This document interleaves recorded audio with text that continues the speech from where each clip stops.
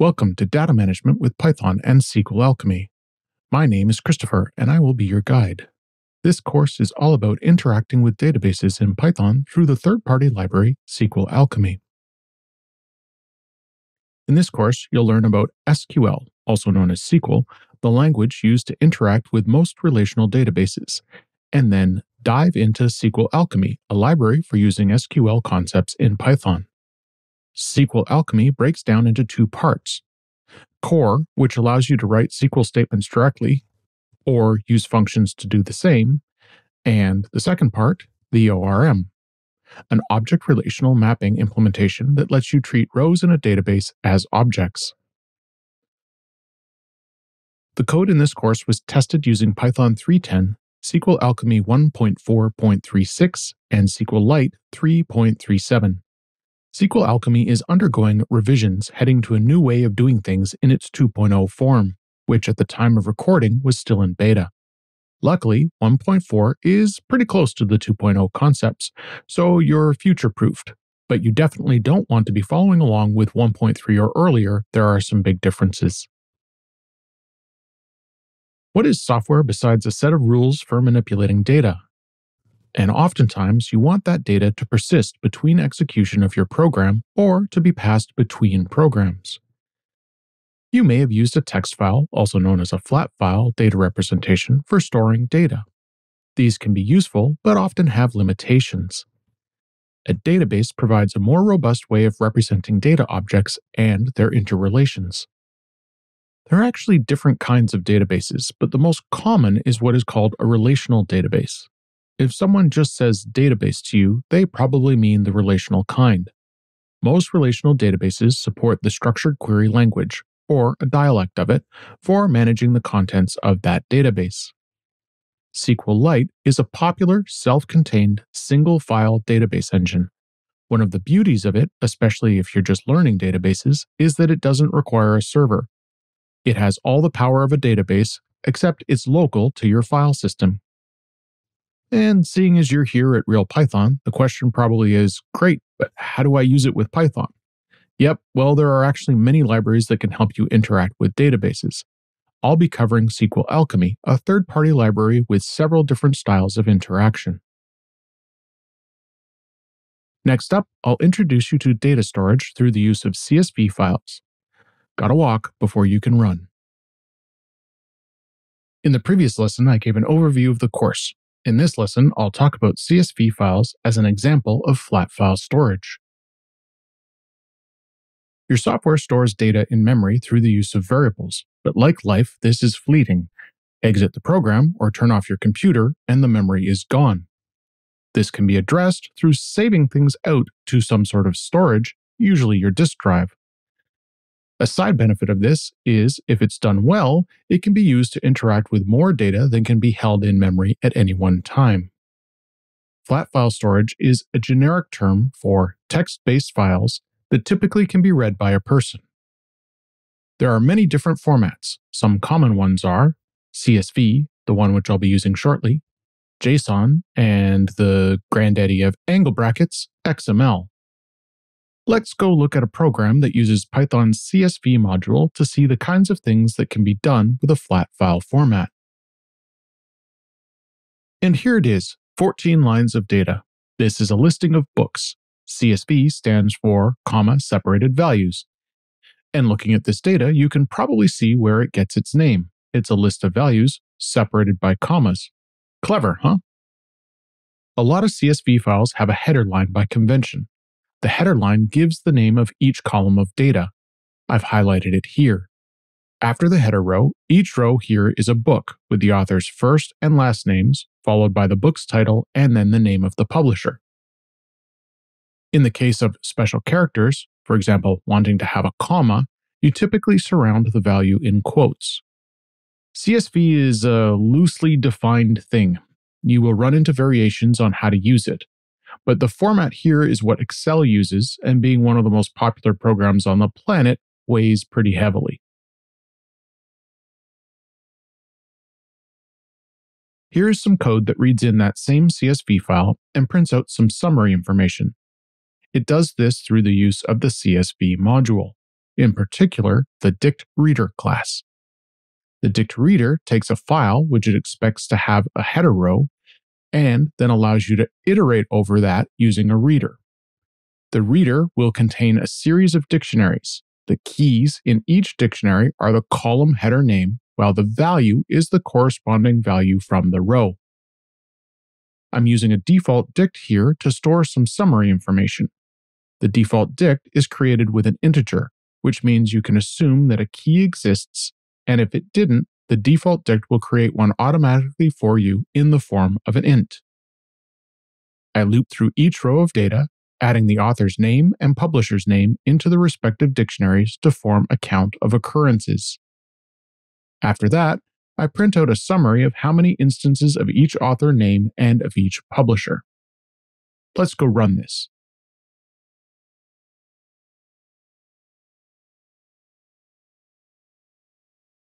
There you go, a count for each author and a count for each publisher. CSV has some limitations. For example, data is repeated. There are 4 books by Stephen King and each get a row. That means Stephen's name shows up 4 separate times. This is because everything is from the row's perspective, which in this case is the book. If I want to add the age of an author, technically I can do it, but I'd have to store it on each of the 4 instances of King's books. If I need to make a change, I'd have to do that in all 4 places. Essentially, any data associated with the book is just that. It's an attribute of the book. I can't really interrelate different items easily. For example, Richard Bachman is an alias of Stephen King's. Or detecting it has 1 author but 2 publishers. It's messy.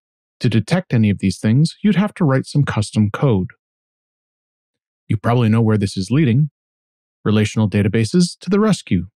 They solve all these problems. Next up, I'll show you how. In the previous lesson, I covered flat file storage. In this lesson, I'll introduce you to databases and SQL. A relational database gets its name from the fact that it stores the relationships between things. It does this through treating data as a series of tuples. This is kind of like the row in the CSV file you saw in the last lesson, except a row can contain references to another row or in another table altogether. The relationships are identified through the use of keys. There are 2 main types. Primary keys are a unique identifier for a tuple. These are usually integers and typically are auto-incremented by the database engine so you don't have to think about it. The second kind of key is a foreign key. Foreign in this case meaning from another table. This would be the primary key for another object. A tuple containing a foreign key is indicating a relationship with the tuple for which the value is its primary key. Consider the following example. This is a table with authors. PK is short for primary key. Each row in our table is a tuple of the primary key, first name, and last name. I can add a different table of books. Same idea. Each tuple has a primary key, but this time it also has a foreign key pointing to the author table. It and Dead Zone are by author number 1, The King of Horror, Stephen. A foreign key doesn't have to be to a different table. In fact, it can be to another row in the same table. This new column allows me to indicate that Stephen and Richard are the same person. This isn't actually a very good design, as it means an author can only have 1 alias, but it makes my point about foreign keys being able to be on the same table. In a future lesson, I'll address how you would do this properly. As far as I know, every relational database out there supports some dialect of the structured query language, or SQL to its friends. This language is a little different from what you might be used to in coding. It's what's known as a declarative language. That means you write the final state of what you want and the computer makes it so. You're describing what you want rather than how to get it. There's a core set of concepts to SQL that pretty much get implemented by all databases. And then many databases add to the language features that only work with them. This is what is known in the industry as vendor lock-in. For the most part, I'll be sticking to the generic stuff in this course. The beauty of SQL is you don't have to think about the underlying format. The database engine is responsible for that. You can say, create a table, and the database makes you a table. In this course, I'll be using SQLite as my database engine. This is a small, single-file, self-contained engine which doesn't require a server. According to its website, it is the most used engine in the world, and whether or not you know it, you're probably using it. It gets embedded in applications all the time, and there's a good chance it's on your phone right now. SQLite comes with a command line tool that works like a Python REPL, allowing you to interact directly with your database. I'll be starting with that before moving on to SQLAlchemy in a future lesson. Your operating system may or may not come with SQLite. You can grab either the source code or a binary at the link here if you're planning to follow along and it doesn't come by default in whatever you're using. The command line tool that I mentioned for SQLite is called SQLite 3. When you run it, you give it the name of the file that it will be using as its storage mechanism. Once inside, you get prompted. There are two kinds of things you can do here. You can run dot commands or enter SQL directly. The dot commands are built-in utilities provided by SQLite, whereas the SQL will be the language you use to do things in the database. And there is your first SQL lesson. The comment symbol in SQL is 2 dashes. Let's create a table for our authors. The create command takes 2 arguments, what to create, a table in this case, and what to call it, author. The parenthesis is then used to give the command parameters. When creating a table, the parameters are the columns in the table.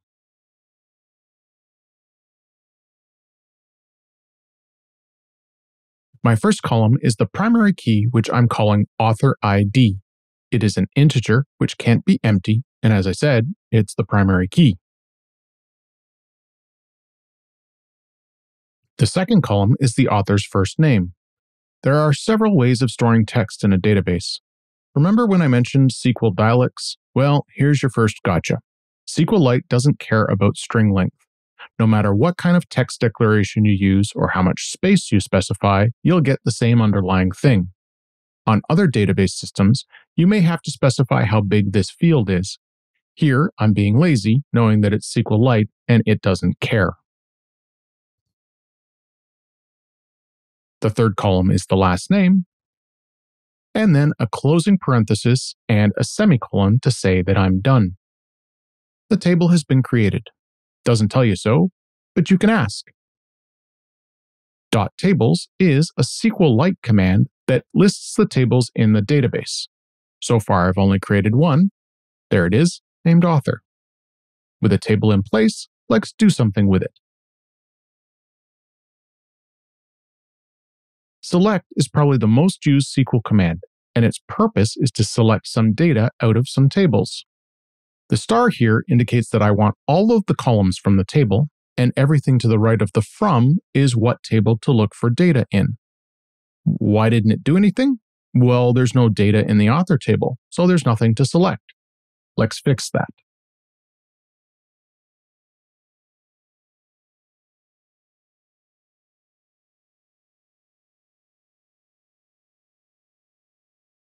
Insert puts data into a table.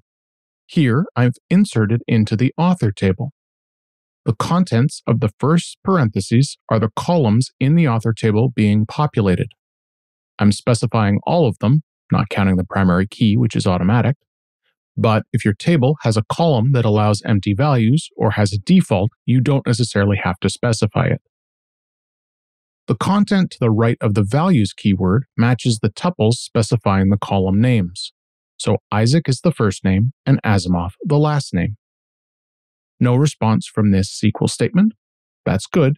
It means it works. Let me just insert one more.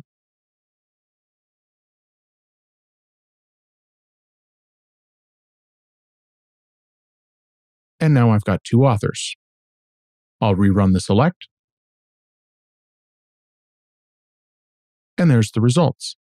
The pipe character here separates the columns in the answer. Isaac has primary key 1, while Pearl has primary key 2.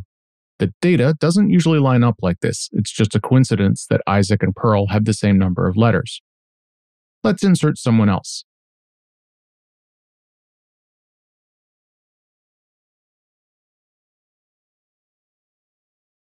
And selecting again. See what I mean about the data not lining up? Oh, oops, it isn't Tim, it's Tom. Let's do something about that.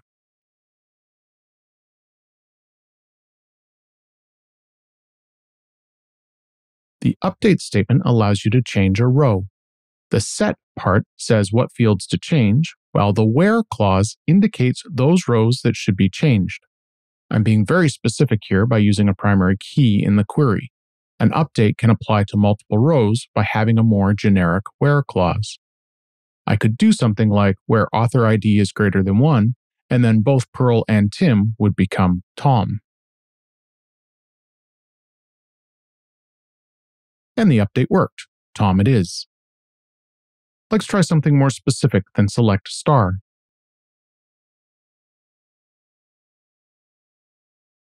That's all the first names. This gives you a fair amount of flexibility. The output doesn't have to be in the same order as the table columns.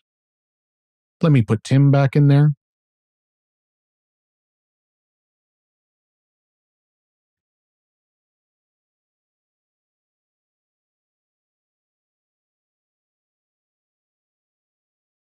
There he is.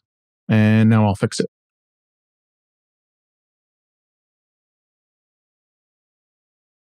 The delete statement allows you to remove some data. Like with the update, the where clause specifies what rows are acted upon, which means both Tom and Tim are gone.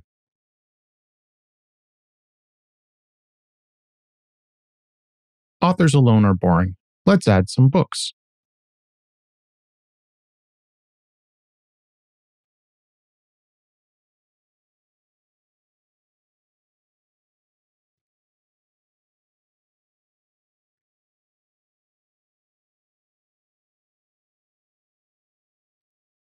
Up until now, I've been sticking to the SQL convention of using all caps. SQL doesn't actually care. I'm lazy and a Python developer, so I probably won't keep doing that.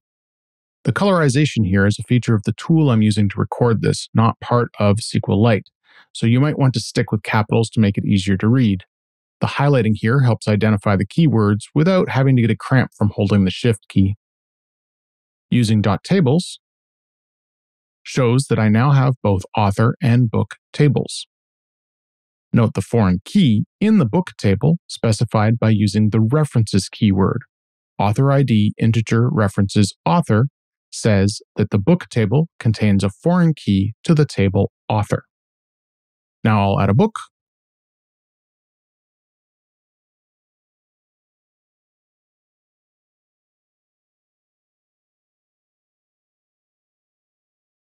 And there it is.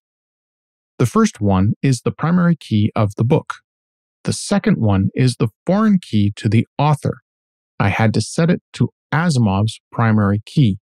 This establishes the relationship between this book row and the Asimov row in the author table. This would be the relational part of the relational database. I'll add another book.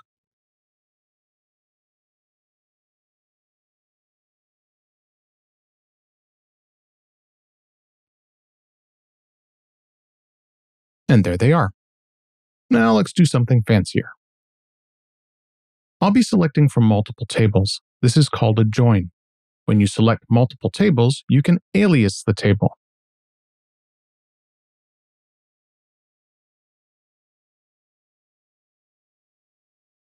This line uses A as an alias for the author table. You'll see in a second where that gets declared. The double pipe symbol is a text join, so the first column of the results of the select will be the author's first name, then a space, then the author's last name. The as statement here creates a name for this column. I'm still choosing what to output at this point. This is the second column, which will be the title of the book. Now I'm telling select where to get the A info. That's the author table.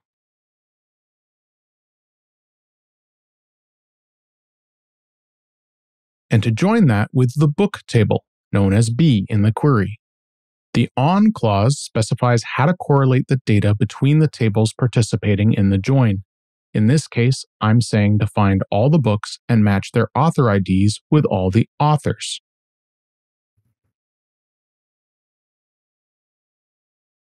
The end result is some data in tabular format with the author's name in the first column and their book in the second column. Think back to the CSV file in the previous lesson. Ignoring the publisher part, you now have enough knowledge to create a select statement with a join that could produce the data you found in the CSV. That's enough for now. To leave the SQLite command line tool, you can press Ctrl-D. You've had a whirlwind intro to SQL. Next up, I'll add some Python to your Python course and use SQLAlchemy to do some SQL in your Python code. In the previous lesson, I introduced you to writing SQL to manipulate a relational database. In this lesson, I'll show you how to use SQLAlchemy to accomplish the same things in your Python code. SQLAlchemy is a popular third-party library for accessing and managing databases. It is made up of two parts, core and the ORM. The core is a Python abstraction of SQL, where the ORM uses object-oriented modeling to represent database rows. One of the advantages of using a library like SQLAlchemy is it abstracts away the connection mechanisms. You initialize the SQLAlchemy engine the same way regardless of what kind of database you're connecting to. This means you can use any number of the supported databases in the same fashion. This includes SQLite, Postgres, MySQL, Oracle, Microsoft SQL Server, and many more. Let's go into the REPL and turn some lead into gold. The first thing you have to do is connect to your database. SQLAlchemy does this through an abstraction called an engine. Let me import in the engine's factory.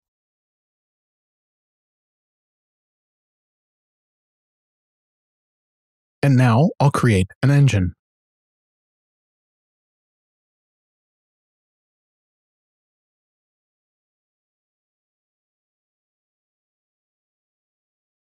The URL style parameter here indicates what I'm connecting to.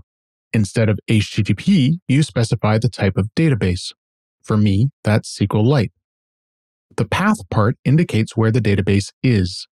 For a database that used a server, this would have a hostname and a port. Because SQLite uses files, this is a file reference. I'm connecting to the books.db file in the data subdirectory. The engine factory uses lazy loading, so the connection hasn't been established yet. The echo parameter turns on SQL echoing. Everything I do through this connection will print out the SQL equivalent. It'll be a bit noisy, but for our purposes, you'll be able to see exactly what is going on.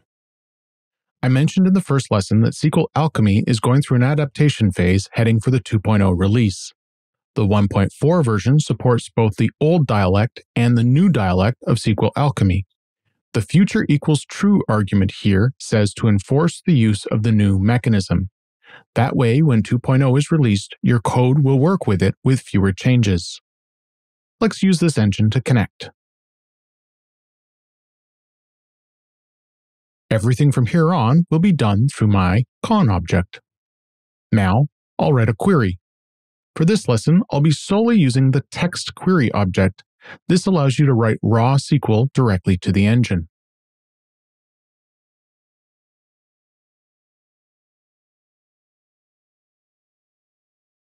There you go. The execute method on the connection object runs a query.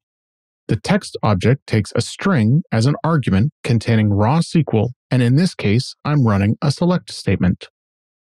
The method returns a result object. The muted logger info here is because I initialized the engine with echo equals true. You can see that it created a transaction, that's the begin, then did a select. The database was able to run the query in 0.00024 seconds. Pretty snappy. Let's look at the results.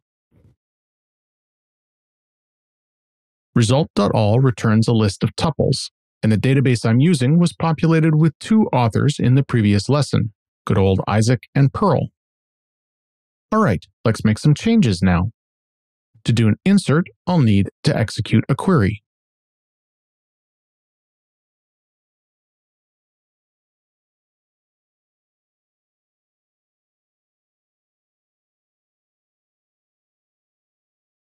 Like before, I'm using a text object, so I can put in raw SQL.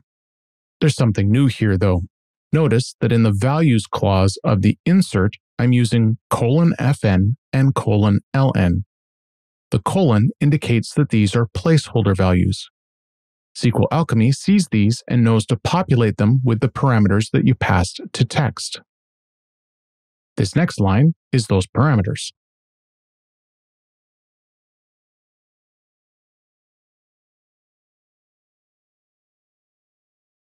I'm passing in a list of dictionaries, where each dictionary has an FN and LN key. These get mapped to the FN and LN placeholders in the query. By passing in a list of dictionaries, I am able to insert more than one author at a time. Let me just close the call, and you see a few things. First off, you get the insert debug info showing Tom and Stephen, I speak as if they're close friends, being inserted. Next, because I didn't capture the result of the execute, the REPL shows a result object. If I were writing real code, I'd check to make sure nothing went wrong here. Let's query for our authors again.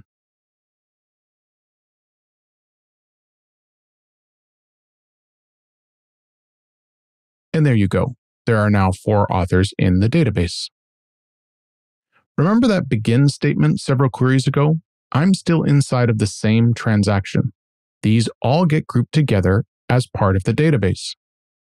Calling commit closes the transaction off and makes all the changes permanent. So what are transactions good for? Well, if you get partway through a group of queries, you can undo all of them by rolling back the transaction. To demonstrate that, I'll start by inserting another author.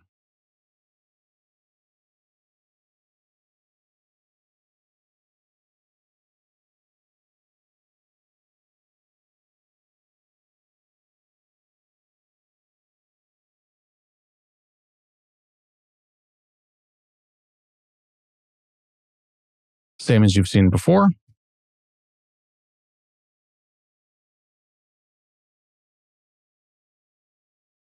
And now there's not an author cluttering up my data. Calling rollback instead of commit, and everything has been undone to the point of the last commit. I can show that by running the query again.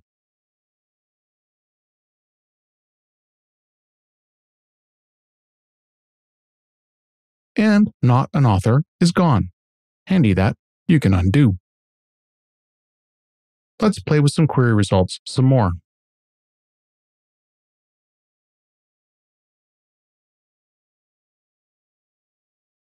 Same select as before.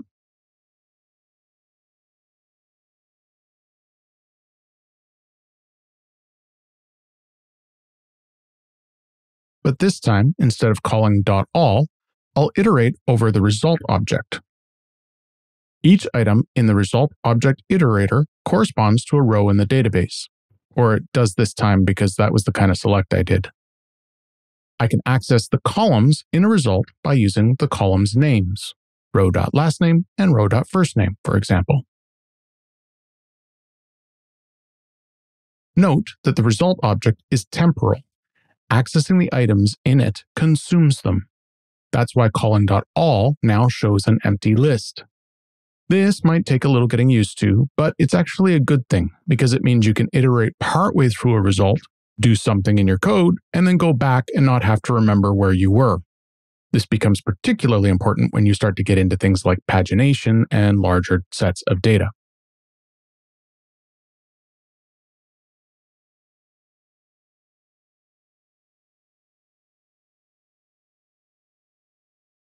Although I like to think of the results of a SQL query as being a row in the database, this is a faulty mental abstraction.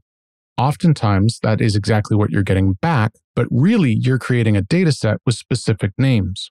If you use a join, you'll end up with parts of data from different tables.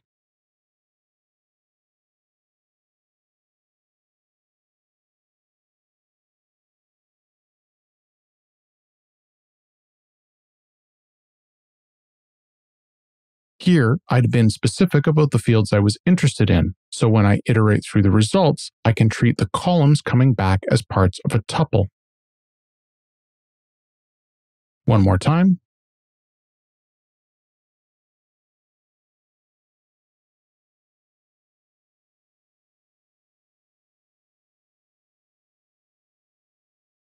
I can also use indexes into those same tuples to get at their values. Okay, one more time.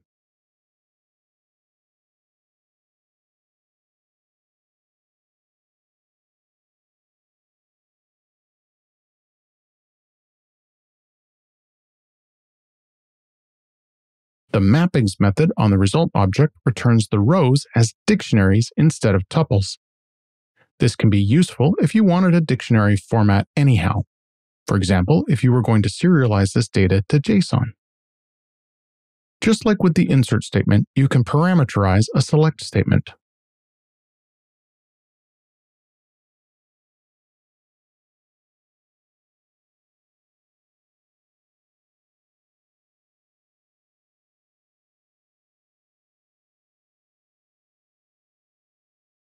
Here, the where clause is saying that I'm looking for authors whose last name is greater than capital C.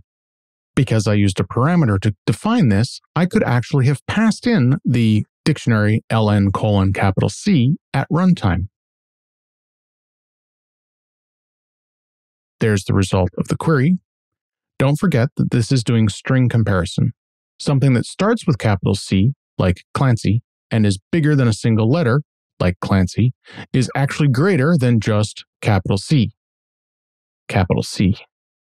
Capital C. Now I've got a Nine Inch Nails song going through my head. Anyhow.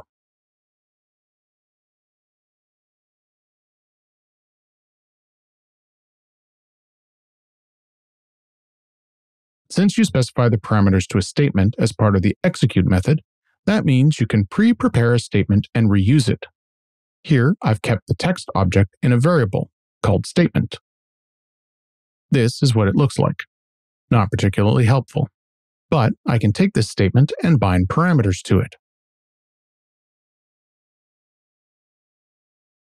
Now I can execute.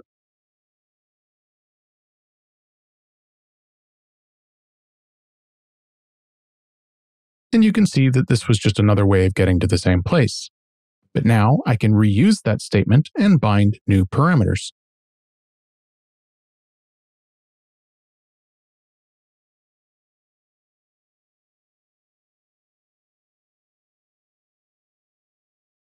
Capital B it is. I used to stand for something. Trent Reznor's an angry, angry dude. What was I saying? All done here. So, like a good boy, I'll clean up my connections by calling close.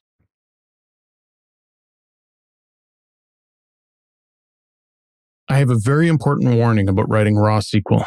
You might be tempted to think, hey, this is all text. I can just concatenate or use f-strings, and that would be a very bad idea.